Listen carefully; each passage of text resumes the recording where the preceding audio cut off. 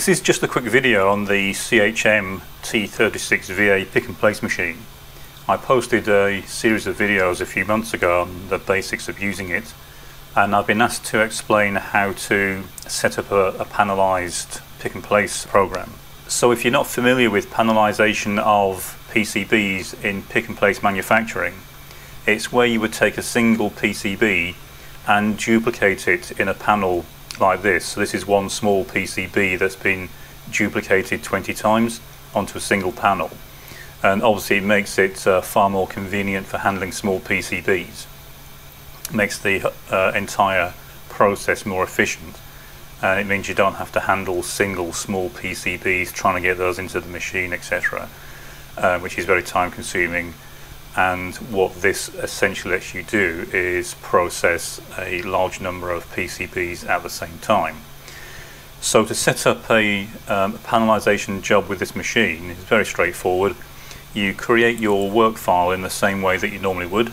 So I've got it created here, and from your PCB CAD system you would essentially produce a file of pick and place places and components for a single board. So you don't worry about the panel. You can do the panel layout in the PCB CAD system, but it's a different process. So I've been asked to look at panelizing a single board from a PCB CAD system. Now, once you've got your PCB designed on your CAD system, you're obviously going to have it manufactured. And at that point you have to decide whether you're going to duplicate it on your CAD system, so the manufacturer just makes what amounts to a single board, or whether or not you're going to provide the PCB manufacturer with the design of just a single panel, or single board rather, and they will then panelize it and lay it out into a larger panel. And you do that in conjunction with whether you want a solder mask making up or stencil making up, and also the method you use for separating the boards. In this case you can see they are V-scored, where it's just a score line running down between them, or they can be routed, where a milling bit is run down between them and gives a better finish. It depends on what you're designing, but the whole point is that somewhere along that process there is a specification or a requirement for the PCBs to be spaced in the X and Y direction. When they're V-scored, they're obviously close together. When they're routed or milled out, then they'll be further apart because you'll have a slot running between them in the X and Y directions.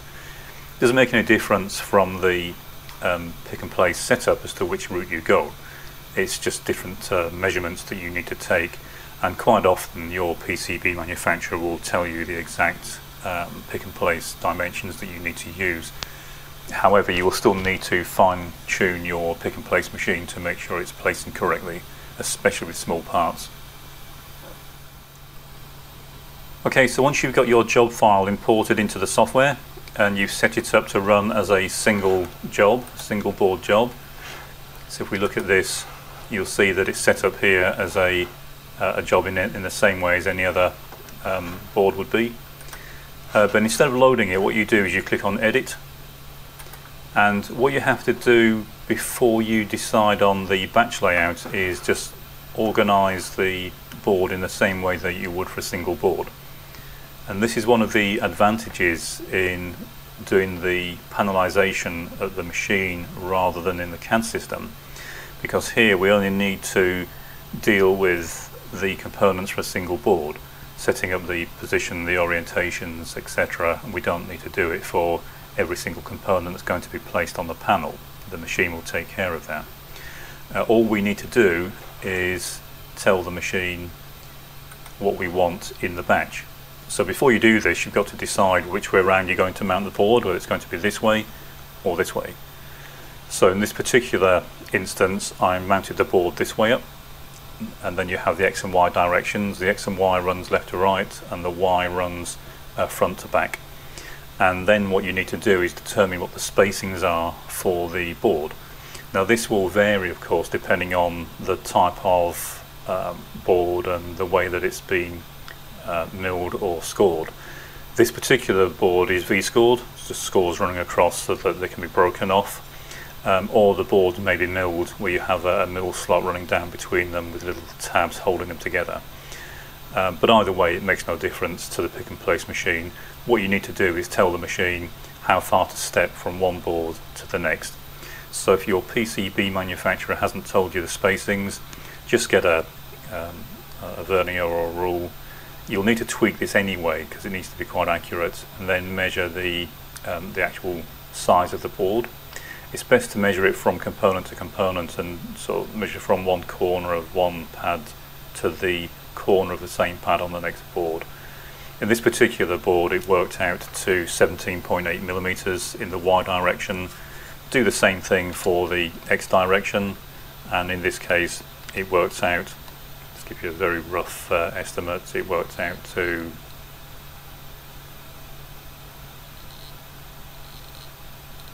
about 33 millimeters, and that is indeed what it turned out to be. What you then need to do is tell the software how many copies of the board there are on the panel.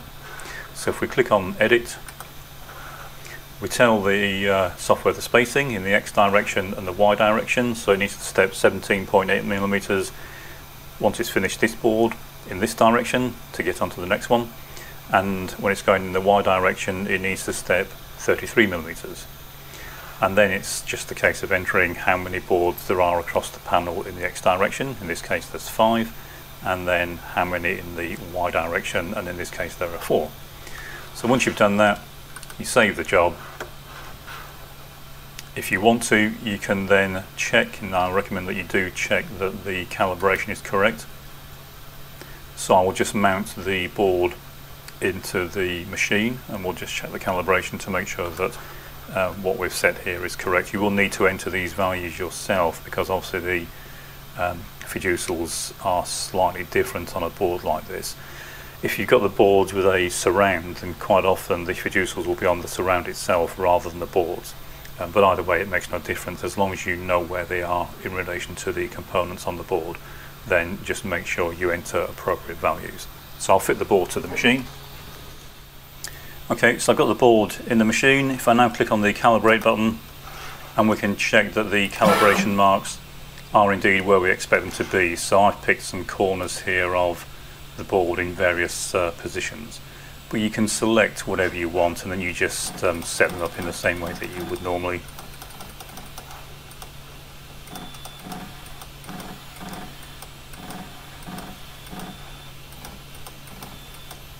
Okay, and then you just go through your 2 or 3 locations, get those set, and then once you've done that, the rest of the process is exactly the same as it was before. So you'll find now this is saved as part of the job. If you now go back to run and load, you'll notice that in the left hand corner it's telling us there are 24 components on each board, and we have a total of 20 PCBs that are going to be placed. And as long as you've got the step offsets correct, then the way the machine will work is it will process each board. It will then step in the X and Y direction by the amount you've told it, and it will process the next board, and it will keep going until all the boards are processed.